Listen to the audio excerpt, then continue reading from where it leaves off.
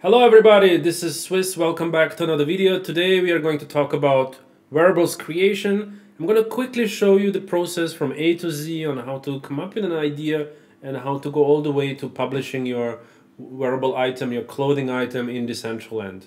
Alright, so let's quickly watch the intro and get started. Should we?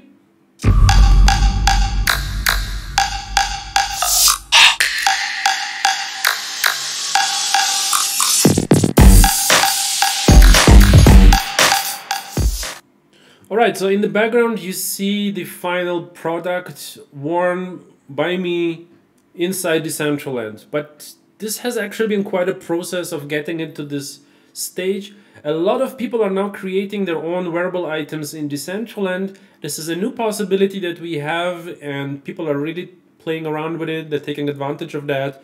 Previously, only a few selected teams were able to create their own wearable items as well as the Decentraland team. But now every community member who knows how to use the Blender software and who has the skills and who has 500 mana for one item can actually go through that whole process. And I'm just going to very quickly run you through this process. I'm not going to create a tutorial video. There are a couple of things that I just do not feel confident enough to make a tutorial about. So I'm just going to keep it a broad process video, which I think is a great place to start just to get you an idea of what it takes. So in the end of the day, you do come up with a wearable idea, you want to create a clothing item, and you have to think how you can actually realize that idea inside Decentraland, because the graphics in Decentraland are somewhat simplified. So many of the things that you may want to do may not be visually as attractive in Decentraland. Like, I faced this issue with the fact that a tuxedo normally is supposed to be black. But the thing is, if you do actually an item completely black, and you can see this with the shoes and with the collar, if you make something completely black, it actually looks weird. It looks too dark. And you then start to realize why Decentraland doesn't use black that much. It's most of the time a dark shade of gray that is used to represent black. And these are kind of little lessons that you learn along the way, how to get around some of these issues that you do not even know that they could possibly exist. So black and white are very tough to work with. And you can see here, for example, on the shirt, I have included an element that is a little bit kind of grayish. And this is another way of kind of working with that issue of white and black, if you will. So this is just a specific example of what I experienced, but you may be experiencing other issue. But I'm just trying to say that if you have an idea of a specific wearable, making it work in Decentraland can sometimes be a bit of a challenge. So you need to be aware of that. So you need to come up with a good plan how that full outfit is going to look like and what elements you need to have. So if you actually use Decentraland, you will probably already know that there are certain slots that you can use on an avatar. So there is this upper component here, the top component, the upper body. There is the lower body, the pants. You cannot see that right now, it's behind my back. And then you have the shoes here. And then of course you have something in the head spot. Let me quickly pull that up. You have masks, earrings, eyewear, and so forth. So there are these predefined spots that you can populate with an item. And you need to kind of think that through. If you have if you have an idea for a character, for an avatar, for a full outfit, how you are going to subdivide it into these different slots. And this can be tricky sometimes, because for a tuxedo or for a Santa suit, it's just, in theory, I mean, it would just be best to have one full suit without the ability of splitting it up into pants and shoes. But this is currently not available in Decentraland. It looks like it might be something that will be available in the future. For now, it is not. So you do have to split it up into individual components, or you have to go through the process of negotiating with a Decentraland team if they would actually approve that or not. I don't know if they would. You could theoretically squeeze and allocate all of the outfit into the upper body slot. I think in theory it is possible. We have tried to do this, but we never submitted it for review. So right now, this outfit here in the background consists out of 3 items. Alright, I wanted to cover that because it's an important component that you need to consider when planning your wearable. What's next? Alright, let me think. So, what I did before launching into Blender, and let me bring up the Blender screen here. When I launched, I didn't launch right away inside Blender. I felt like it was really important to have someone really good and someone who is experienced with fashion to put together a simple, good-looking, current design for a tuxedo. We have pulled together a couple of images of modern contemporary tuxedos. We've stripped some of those of any kind of complexities that were difficult to realize inside a simplified graphic user interface like we have in Decentraland. And then based on that 3D design, we started to work inside Blender. And the best way, and I think this is how most people work with Blender, is that they actually download a sample file from the repository. And let me show you that particular page. Here it is. So this is on github.com. You actually have a Decentraland repository. I will include that link in the description here to make your life easier. But you can actually drill down here through the hierarchy and find the body shapes. And then you can, for example, select the base male body shape. And when you download that .glb file, you can actually go back to Blender and import it and start working with it. And the advantage of doing that is, of course, that that armature, that skeleton, that fundamental avatar infrastructure is already in place and it's ready to go. And you really just need to work on the outer shell, the mesh around that armature. Now, where I needed most help with is actually with that skinning or weight painting process, where you define the relationship between the actual clothing items and that armature, that skeleton, that avatar framework. There is a bit of work in that space that I'm not familiar at all with, and you need to either learn it. I think there is plenty of material on YouTube on that topic, but there is also some guidance in the KJWalker YouTube video on that wearables creation process. You will find it on YouTube that kind of illustrates on how to work with weight painting. There is some documentation on the website as well, but I prefer to work with someone who is already experienced in that space to kind of speed up that process for me. All right, so here again, we have split up the suit in 3 different objects. Each object is allocated to a slot inside Decentraland, and that was relatively straightforward. One component what was new to me is that you have that material, that skin material, that is predefined by Decentraland. It's actually called avatar skin _ matte. It's a templated naming convention that allows for the Decentraland game engine to switch out the skin color no matter what it is. If it's on the feet, whether it's on the fingers, on the face, if you change the skin color inside the game, it will also change it everywhere on your avatar, as long as you use that predefined material. So when you're starting out and you're not familiar with this whole ecosystem of Decentraland, this is something you need to understand. That means that when you create the upper body item, where most of the time the skin is exposed on the hands, this is where you have to stick to that predefined material.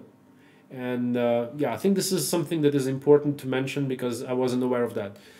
Unless you create an item that has gloves or something like this, then you would of course be coloring that with a different texture, not with that skin material. But for the most part, most people want to keep this as it is on the base avatar that you download from GitHub, and you really just work with every other component of the mesh.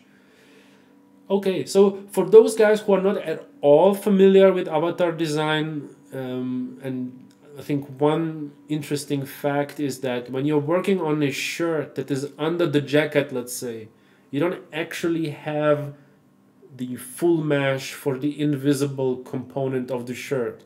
You really only work with what's visible, and what's under the jacket, you don't actually have to create that mesh.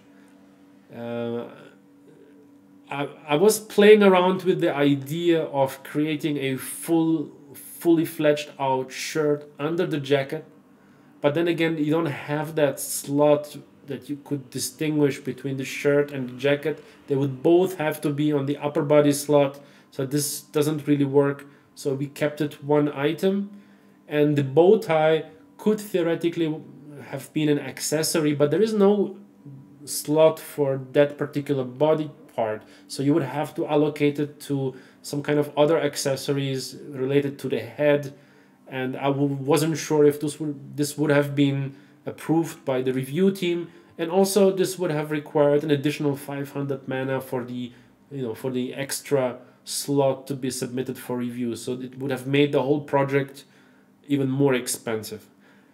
So yeah, by the way, each item that you submit for review will cost you 500 mana. So this project costed 1500 mana to submit for review. And I'm gonna show you how this works in a second. Is there anything else on the Blender component? Well, let's quickly talk again about the triangle limitation. So for each item you have 1500 triangles available to you. So this particular jacket, let me see. Okay, so this is not the actual export file that I used. So there is a huge number of triangles there. I don't even know why did I open this one. I think this was only for visual support. Actually, we were. Let me see how many triangles. The upper part. Can we still see this? I will open this in the editor. Sorry guys, 1 second. So this upper part has 1372 triangles, so in theory we could have still added a little bit more detail to it. There is a texture limit of 2 textures, so you cannot go completely crazy. For the men's shoes are an accessory, and there the limit is 500 triangles. So here we did go a little bit over the limit, but it was accepted, which is great. And the same is true for pants. 1500 triangles was the limit. We were way under the limit. So generally speaking, we were very economical with the triangle usage. In theory, we could have included more details here, but I'm quite happy with the details that we have. This is a suit, so maybe, I think with other wearable ideas, you will actually really go at the edge of your limit for each slot. Okay guys, so this is this whole, and actually haven't switched off the Blender window, so you haven't seen some of the stuff that I was showing here. So basically I was talking here about the jacket, about the pants, about the shoes, and about the triangle count that you can see here. Sorry about that. All right, so this is the whole Blender story.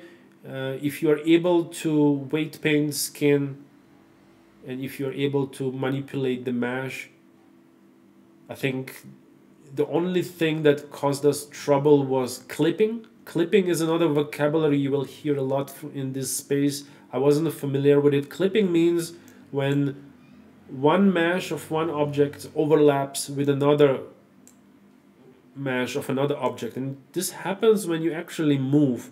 Let me quickly show you one movement here. If you go for the, no, that's not the one. Let's go for the fist bump.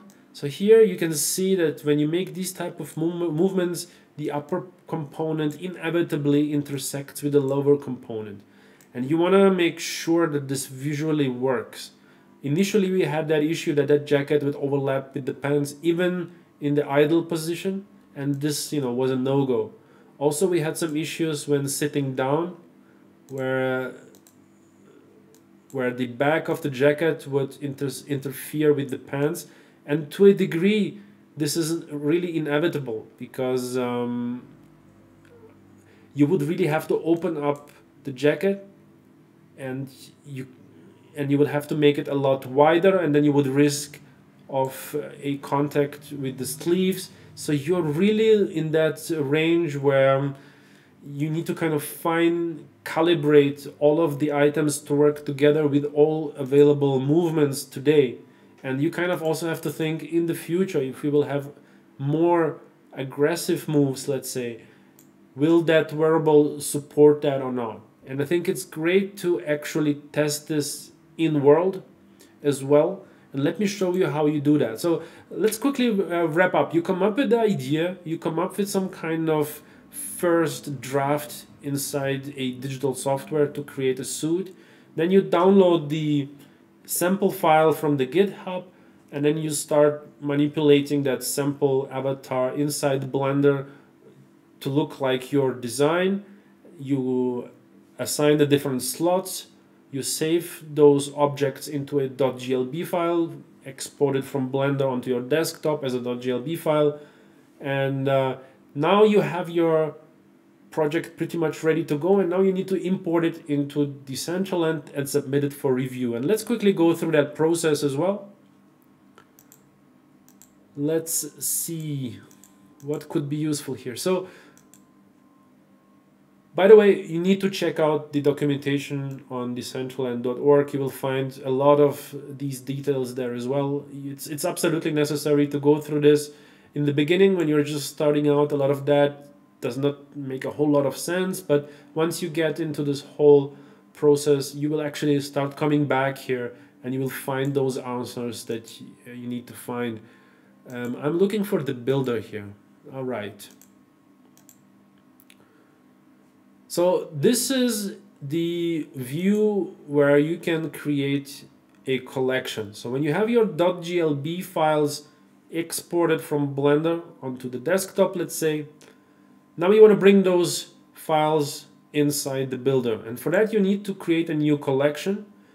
And inside a new collection you will create a new item, and for each new item you will import that GLB file from your desktop into here.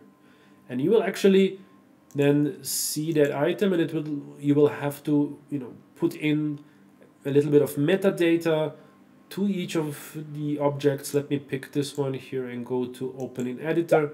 So there are a couple of things that you will need to fill in here.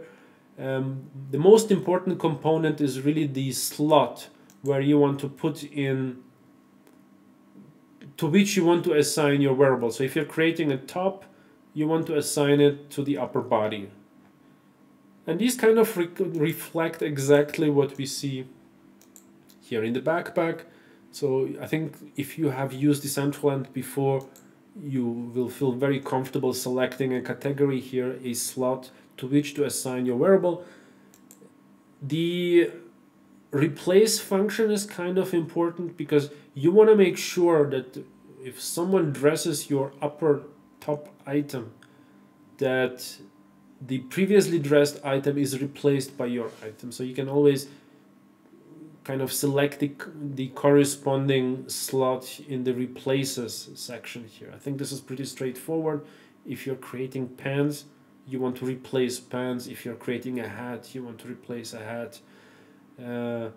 Now, in certain situations, and we haven't faced that, but it's obvious that when you create, let's say, something for the head, or when you create glasses, or when you create hair, you may want to work with the hides functionality as well, because sometimes when you create a head, you may want to hide the hair so there are no clipping issues, no overlaps. There are certain situations, I'm just trying to think of a good example. sometimes you see items that did not pay attention to that detail, where you put on a mask and you have a beard overlapping with that mask. And actually, I have an example for this. I think with this particular skeleton head, if I actually have facial hair, this is what happens. And I don't know if I think they have missed the setting of hiding the facial hair when you put on the mask. And this is the outcome that you have, and this is not great. And in order to avoid that, you really need to think these settings through. But this is really only if you are creating some kind of something for the head area, for pants, for a shirt, and for shoes. I do not see a scenario where you have to worry about that. For the tags, I thought initially not to include anything, then I just included my name. It will probably make it easier to search inside the search engine in the future. If you're creating a lot of these items, you can just type in your name and find all of your creations. I thought this is kind of a neat idea to include that. A rarity is a tough one. I think this is an important decision. It's an important strategic decision, what kind of rarity type you pick. Of course, you can pick a unique rarity type, but remember, you're paying 500 mana per item. So if you create a unique one, you will be the only one wearing it, unless you want to sell the only version of it. If you create 100 items or 10 items, it's a tough choice. Initially, I thought user-generated content should be limited to 10 items, but I didn't think it should be thrown into the same pool like the existing mythics. So I thought it will be best to actually create a separate rarity type that would allow you to create 10 items, but this DAO proposal was not very popular with some team members, so it kind of went under. So now, if you don't have a separate rarity category into which you can mint the user-generated content, you kind of have to mint it into the existing rarity category. So initially I thought 10 would be great because it keeps the supply of your item very limited. But then again, if you're paying 500 mana and you get to only put 10 items into the world, of which one you want to keep, you really have very little supply that you have to sell at a much higher price if you are into the commercial side of things. So most people pick legendary because then you have 100 items and the supply is somewhat limited in the long term. And people who choose 1,000 or 5,000 mints, I don't know what their plan is. I mean, you could theoretically come up with a strategy where this makes sense, where you want to give it away very cheaply or for free, or when you want to... Yeah, I mean, it really depends on how Decentraland is going to develop. It might be a very good idea to actually create 1,000 items for 500 mana, because maybe these rarity types are going to lose in importance because there is so much user-generated content. So I'll leave this up to you what you pick. I eventually settled for legendary and almost went for mythic. Yeah, we'll see. For the description, I mean, I included here a cool message. Most people don't include anything. Naming convention, super important. Yeah, and maybe one important component that I would like to mention is you can create custom thumbnails. Now, this thumbnail that you see here is auto-generated. Sometimes it's perfect, sometimes it's less perfect. I do not necessarily like how the top items are being displayed here. You do like it excludes the skin because we are using the generic skin material, so it's making it see-through. And then also that T position with your arms spread makes it very small on the thumbnail, and I do not think it's a good idea to keep it this way. So what I did for the men's tuxedo, we actually had a custom Blender file where we changed the body position of the hands, and we exported this, and then I changed the contrast and just optimized the image a little bit to make it look good on the thumbnails, because these thumbnails are visible on all of the marketplaces. They are visible inside the game engine itself. So you want to make sure that you make the best job possible to make that stuff look good. And I think also that it should fit together with the original Decentraland items. It should fit in nicely, seamlessly into the experience. So this is exactly what I did as well. Okay, so once you have imported all of the items, all of the GLB files into the collection, you have named them and classified them properly, you essentially are ready to submit this for review.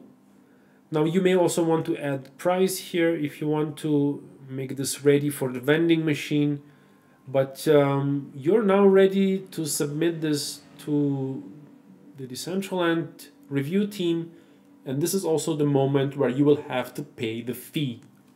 For each item 500 mana, I paid 1500 mana, submitted it for review, and once you do that, once that item is submitted for review, a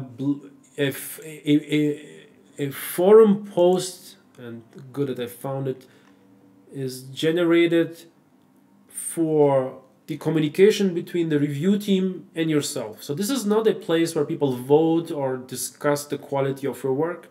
Some people may be as friendly as some of these guys who come over and leave a nice comment if they like your work. But more importantly, you will get comments from the review team if something needs to be fixed before it's approved. And we had one little fix, not on the actual wearables, but on the thumbnail images, because these were the initial thumbnail images that I had.